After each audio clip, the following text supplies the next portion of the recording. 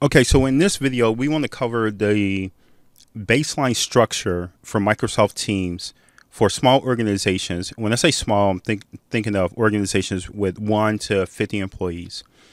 And the issue that we ran into when we first cracked open Teams and tried to organize our organization within Teams, we had so many containers, and the sprawl was more teams than there were employees. Information that was over the place. Over a period of time, it felt like the same information could fit into 3 or 4 different containers, and everyone was just not on the same page when it came to retrieving and storing information, creating a mess in Microsoft Teams. What we came up with, and this is actually a response to a new security feature that was released in Teams probably about a year and a half ago, that allows us the right flexibility to start very condensed, very compact. That should be your baseline when it comes to your team and channel structure, but with an opportunity or with a strategy to scale out as you get more clients, as you get more employees, as you get more business in general. So what we're going to walk in this video is a baseline structure on how you can organize. Now, it's a different conversation of how do you get to the ideal state, which I'm going to show you, and where you are now, because there's going to be some condensing, some consolidation, and there's going to be some friction point. And, obviously you don't want to impede productivity, but sometimes you have to rip the Band-Aid in order to grow at the pace you want to grow. So let's get started. So here is some Microsoft Team. The first thing you want to do, you will notice that I do not have a create team option at the bottom. That's the first thing you want to do. You want to kill that. You don't want different people in the organization creating these teams. You want dedicated admins and some type of vetting process that says, do you really need this team, and how are you going to use it, and why can't you use what we already have in place? So that's number one.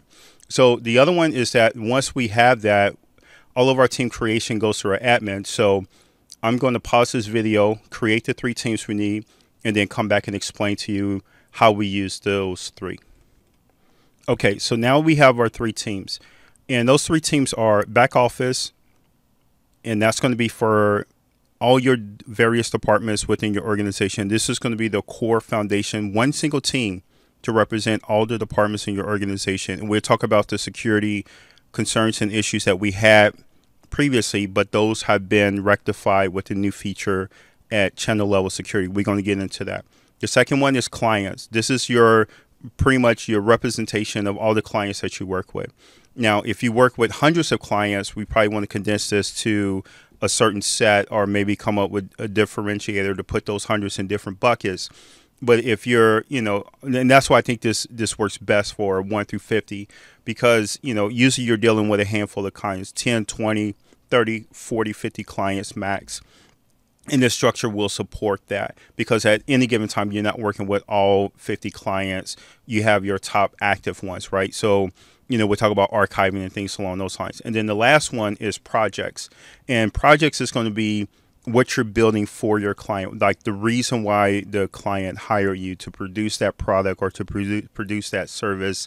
And this is where you track all that information inside the projects, right? So let's go ahead and blow these out to the various channels that are needed.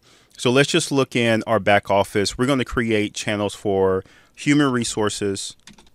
And again, when it comes to privacy, instead of using the standard channel, which private and standard were on the only previous options we had, this new shared channel option is the game changer. This is the one that allows you to create a channel, give access to users and members who are not members of the parent team, which was a very big sticking point. And that way they can allow, and that's the only reason why this structure works, right? So here we're going to do a shared channel for human resources, and then we're going to add in the key human resource individual. So in this scenario, it's going to be Madison, right? So once we create them, we're going to go ahead and make them owners of this channel. And that way they can control, membership of the channel and so on and so forth. They have unrestricted access to the channel because they're department heads, if you will. So what I'm going to do is go ahead and create the other ones. The process is the same for the other ones. And I'll pause this video, then we'll come back in to discuss it. Okay, so here is an example of back office with the various channels. Again, these channels are going to represent your key departments within your organization. And as you can see, if I click on digital and click on files, you would notice that we have a folder structure set up just for digital to work in. You can standardize these so where you say every department will have this structure. So if I go into human resources, click on files, and then it will have a very similar folder structure. Now, it also gives you that flexibility to where if you click on executives and click on files, you would notice that this is empty, allowing them to create the structure that makes sense for the executives. So each one of these channels will have their own security structure, their own membership, and now everything is condensed and consolidated under one team within Microsoft Teams. Very distinguished from the other two teams within the organization. If you're dealing with your department, you're here. If you're working on, if you're looking at information for a client, the relationship with a client, you're going here. If you're doing project work for a particular client, you're going here. We only give you 3 options, and it's very clear of where you should be depending on the document that you're working with, or where you should start looking depending on the document that you're searching for. So to get the big picture, let's go ahead and blow out clients and projects. So let me pause the video and then get back once I have some sample data for us to review. Okay, so now we're back. So with the clients built out, you will notice that, we're just dealing with 2 main clients right now, and this is going to be Pepsi and Starbucks. And you can see here for Starbucks, we have 2 projects that are ongoing. There's AI meetings for Starbucks, which is a project initiative. And then there's the social media management for Starbucks, which is a project initiative. And this is where you can organize your clientele.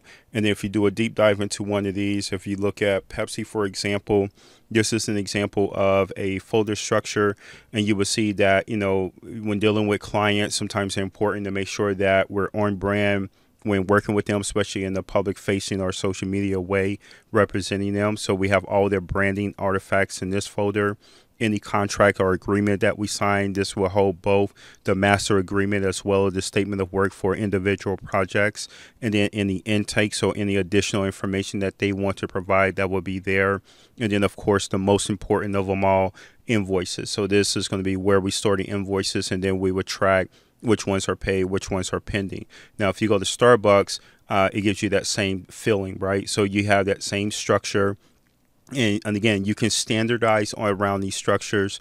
If you reach out and if you need help with any of this, this is something that we've done for many clients, and we can definitely help you out as well, and to get you organized and get you set up. And with that, we have scripts in place to where when you're creating a client channel, for an example, we can make sure that this is the default structure. When you're creating a project for a particular client, we can make sure that your naming convention is hold true. And then for each project, for example, if you have a standard folder structure that each project must adhere to, we can ensure that that's scripted and is predictable and it's exact and as you expect, very consistent going away. That's the word I was looking for. Very consistent for all your members in the organization, taking all of the guesswork. And if something missing, someone's going to be raising their hand to say, why doesn't this have X? Because we use it the same way over here. So, and again, this is something that you can grow into. There's a couple of things that I'm not going to make this video extremely long, but there's a couple of things that you also should consider. One, what is your archiving process? So when you're done with this project, how do you archive it? What is the process of archiving, and where do those documents need to be stored? So archiving is it works. There's 2 main goals for archiving. One, take it out of the view and access from the general organization, and 2, make sure the documents are searchable for those who need to have access to it, because sometimes we need to go into the archive to look at a contract or to look at a project or to look at a past budget to kind of get a sense of when we're doing a proposal for something new that's similar, we can leverage a lot of that work that's already been done. So your archiving process is key for that. Archiving also helps keep this clean, right? So if I'm switching over to Keelan, for an example, and looking at his persona, he should only be seeing the things that, one, he has access to, and two, are active projects or even active clients. Because sometimes clients go dormant because you finish a project, there's nothing else that's coming out of that relationship as of yet, and they're not part of the current cycle. So having active clients, very accessible, easy, easy at the fingertips, and then also having the active projects easy and at the fingertips. Sorry, again, tongue twisted here. At the fingertips, and keep making sure that people only have access to what they should be seeing and the only things that are active that they really need to be concerned with, and that will keep this Microsoft team structure organized, crisp, and ready for productivity. Hopefully this was helpful. If you have any questions, feel free to reach out. If you need to get in contact with us, I'm going to link is in the description on how to get in contact with us to schedule a free consultation meeting to see what you need help with and how can we help. Until then, I'll see you tomorrow.